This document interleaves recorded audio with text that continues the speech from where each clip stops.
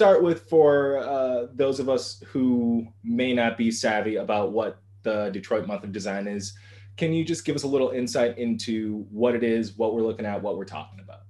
Sure. The Detroit Month of Design is an annual multidisciplinary design festival that occurs throughout the city of Detroit, September 1st through the 30th. And 2021 marked the 11th anniversary of the festival. And this year we had 80 plus events on the calendar. It was a hybrid program. So we had virtual events, outdoor installations, and indoor events following CDC guidelines. Who's participating? Who's making this decisions about who gets to participate? How does all of that work? Sure. Every year we have an open call. So I call it like a call in response to the community. Detroit's design community, do you have ideas and work that you would like to showcase in September? If so, apply to participate. And this year we received 188 submissions. And we have a curatorial selection committee. Every year it changes. We had 6 people this year, and they all look at the applications, give feedback. We have an internal review, and we really try to show a holistic view of our community. Because it's a multidisciplinary design festival locating all around the city, you have cultural institutions, nonprofits, community groups, people working in the built environment, visual communication. And so we narrowed it down to the 80 plus that we had on the calendar this year. So when we're using the term design, you reference that it's multidisciplinary.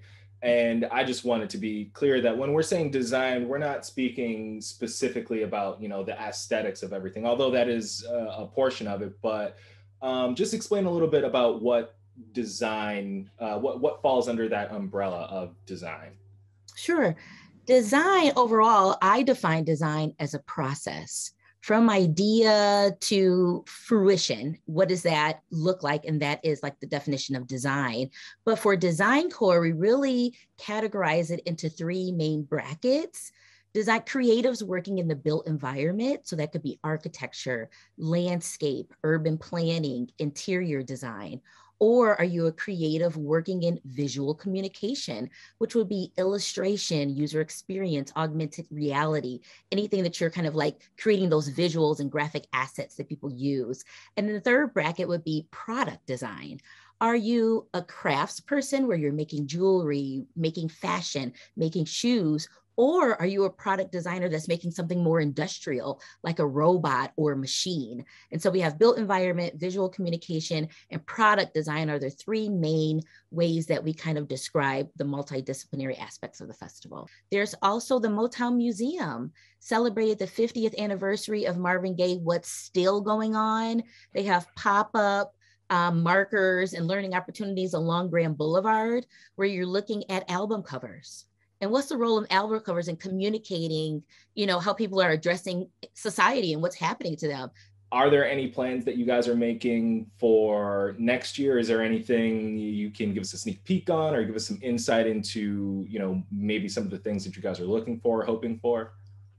Yes, one of my goals is to see the festival as a platform beyond just a celebration. And you made a really good point. What's the role of the festival for learning, in making learning more accessible, design education? What's the role of the festival in creating business opportunities for our creatives and entrepreneurs, for the people participating in the festival? How can they connect with more audiences, customers, or meet people in industry? So if anyone out there, it's a rolling kind of basis. Yes, we have the open call, but I'm talking to people all the time. That call and response is about 12 months of community engagement, because people can only participate if they know about it or know that it's available for them. And we're hoping to bring back some of our monthly programming in 2022, like Drinks by Design, where we had designers showcase their skills on a monthly basis.